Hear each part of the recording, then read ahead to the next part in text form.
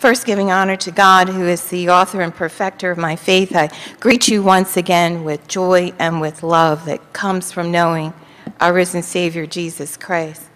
I just give thanks to God for you and for everyone that has assisted this day and throughout last week to help me in leading worship today. The scripture lesson, the meditation, the word from God comes to us today from the Old Testament, from the book of Isaiah. And I'm going to read two verses. It comes from Isaiah chapter 1, verse 1, and then verses 10 through 20. It has been read for your hearing earlier, and we thank the readers. But I'd like to lift up two verses at this time. Focus verses of the meditation. Stop doing wrong. Stop doing wrong. Learn to do right. Seek justice. Encourage the oppressed. Defend the cause of the fatherless. Plead the case of the widow. Beloved, stop doing wrong. Learn to do right. Seek justice, encourage the oppressed, defend the cause of the fatherless, plead the case of the widow. Wake up to dangerous acts of worship. Let us look to the Lord. O thou in whose presence my soul does take delight. In times of affliction I call. My comfort by day and my joy in the night, my hope, my salvation, my all. Eternal and wise God, I humbly come before you at this time, this weak vessel of clay. O Lord, I ask that you take me deep down in your treasures and that you lead me there.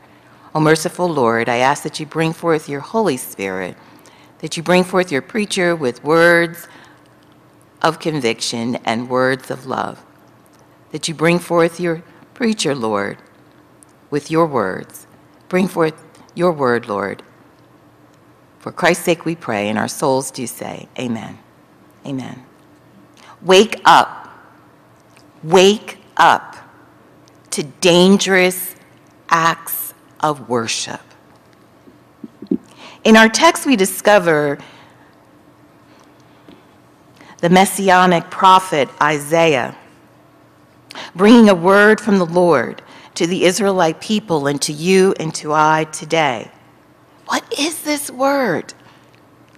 What is this message that God and Isaiah desire for all of us to hear, but equally important for us to apply to our lives today? As we look closely at the text, we discover that God has rejected the worship of the Israelite people because of the condition of their hearts and their sin. Oh, they have followed the Ten Commandments, the Decalogue, and all the various laws outlined in Leviticus. For example, Leviticus 23, verse 3. There are 6 days when you may work, but the seventh day is the Sabbath of rest, a day of sacred assembly. You are not to do any work. Wherever you live, it is to be a Sabbath unto the Lord. They came to worship to be seen on the Sabbath day. They came to worship to be seen in the presence of God by those who were assembled and by those who were not, the individuals that they may have left at home or those that they passed along the street. They brought with them to the altar of God their sacrifices, their burnt offerings, their prayers, time and time again. Yet all the while, their actions were not an outward reflection of a repentant heart, nor were their actions a reflection of their gratitude and devotion to God. This could be said, or shall we say, could this be said about you and I today? Are we just like the Israelites? Do we have blood on our hands? Have we murdered others with words, with the tone of our voices, with critical, cold, and harsh looks? Have we oppressed others with our forceful nature and our refusal to acknowledge and respect their free will, a gift that God has given to each of us, for each of us to choose which way we would go? Maybe, just maybe, we have oppressed others by failing to stand up to a bully, to speak out against injustice, to be courageous, to engage in dangerous acts of worship, to protest and to speak out against companies and corporations and institutions and civic groups and social groups, maybe the government or various political structures within various systems that we belong to. Or maybe we failed to speak up and speak out against an oppressor in our very home or even the church. To speak out against individuals whose actions are destroying our families, our communities, and our environment. Failing to stand up for justice and for those that are weak and hurting and hungry. Maybe, just maybe, we too are like the Israelites that God and Isaiah are speaking to today. Beloved, God speaks to us now, and he says to us, stop doing wrong and learn to do what is right. He says to us, he will no longer listen to us, just as he said to the Israelites, I will not listen to you anymore, he said.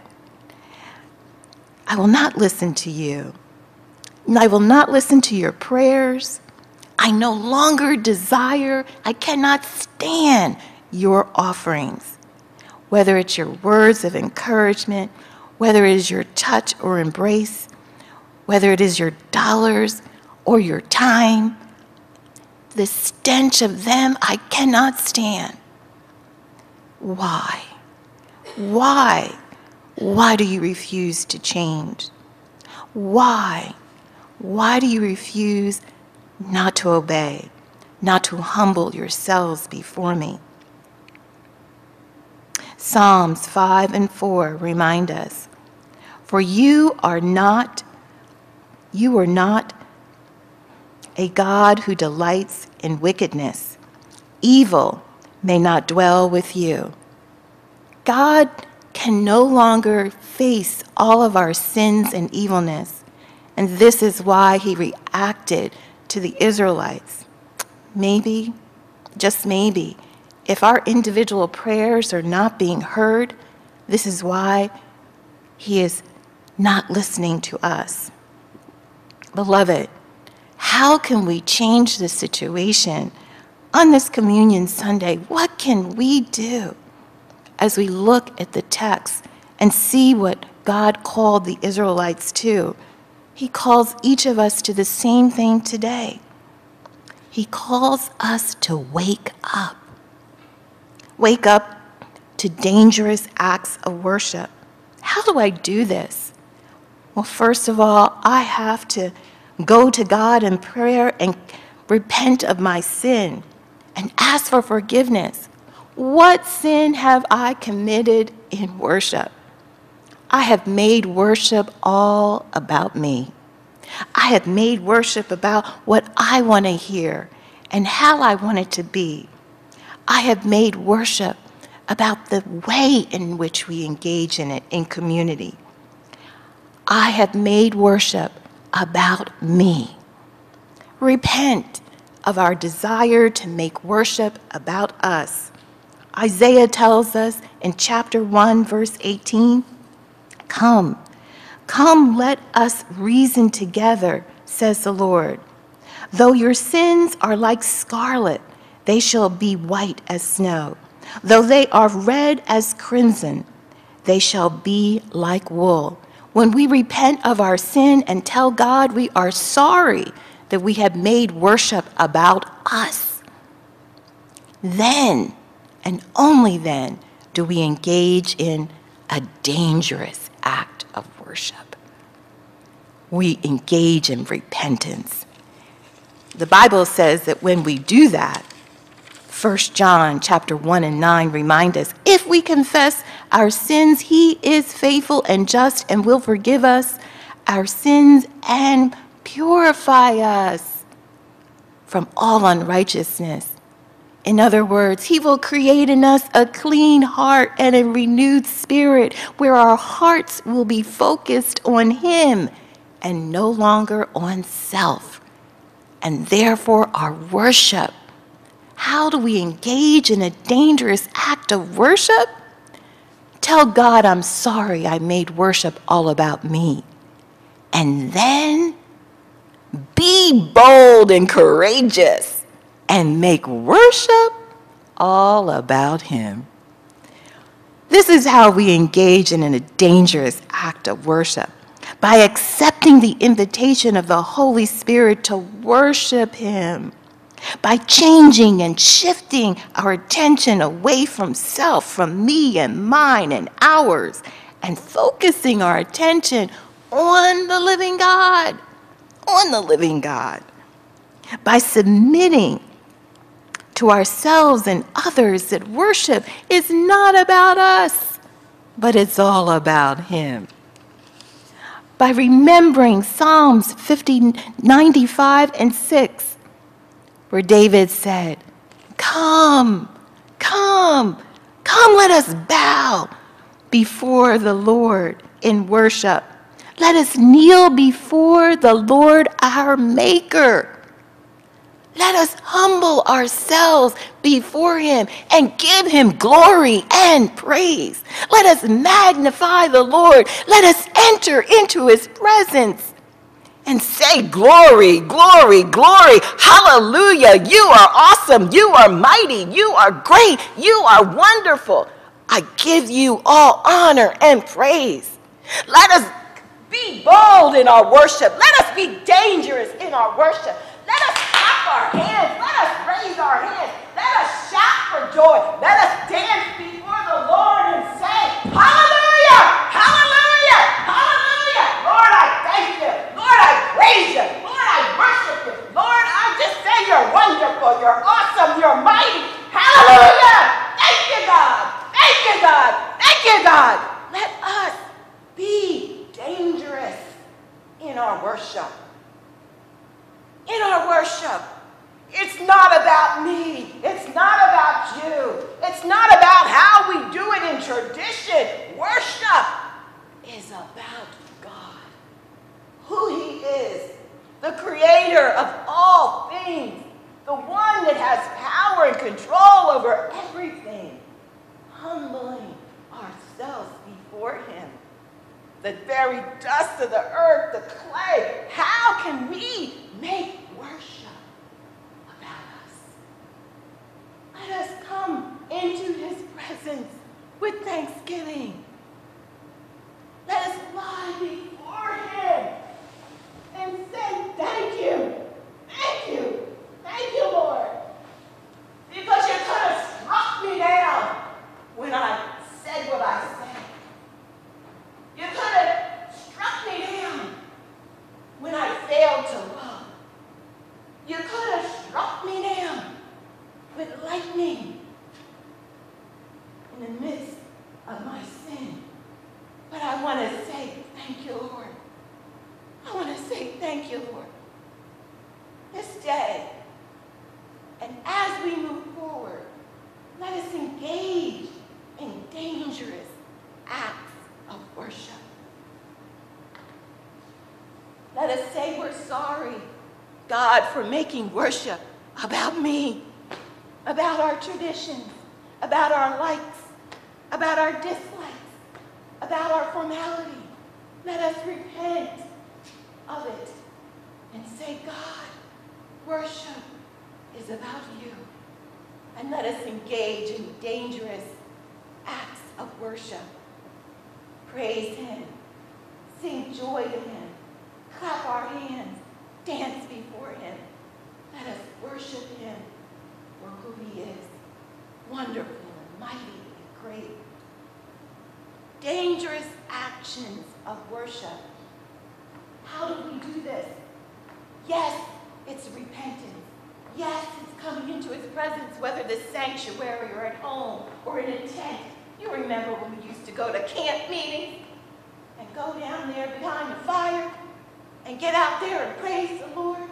You remember, I don't know about you, but I remember when we used to sit on the mourner's bench when we were sinful and ask God to forgive us. I remember when we used to come, oh Lord, Lord, dangerous acts of worship is speaking up, engaging in acts of justice. Worship is more than when we come into the sanctuary. Worship is being a disciple of Christ, being the salt of the earth and the light, going out and saying, that is wrong. Being a martyr for Jesus each day of our lives. Dangerous acts of worship. Yes, people won't like us. Yes, we will get our feelings hurt. Yes, we may lose property and possessions. Yes, they may put us in jail. Yes, they may even kill us for Christ. Dangerous actions of worship. Standing up for the poor. More than giving money. More than fixing dinners. Going to companies and governments and systems and saying, you are wrong. We will no longer stand for not having a living wage. You are wrong for not providing for children and women. You are wrong. Dangerous actions of worship. Dangerous actions of worship God calls us to each day of our lives. Will we engage in true worship? The Bible says you worship him in spirit and in truth. Where is the truth in our worship? Truth in worship is manifested in our actions, not in our complicit silence. Worship. This day, God encourages us to engage in dangerous actions of worship. Be courageous. We are the redeemed of the Lord. Let us say so for the orphan, for the widow, for someone who's hurting. When dangerous actions of worship God calls us to this day. Amen.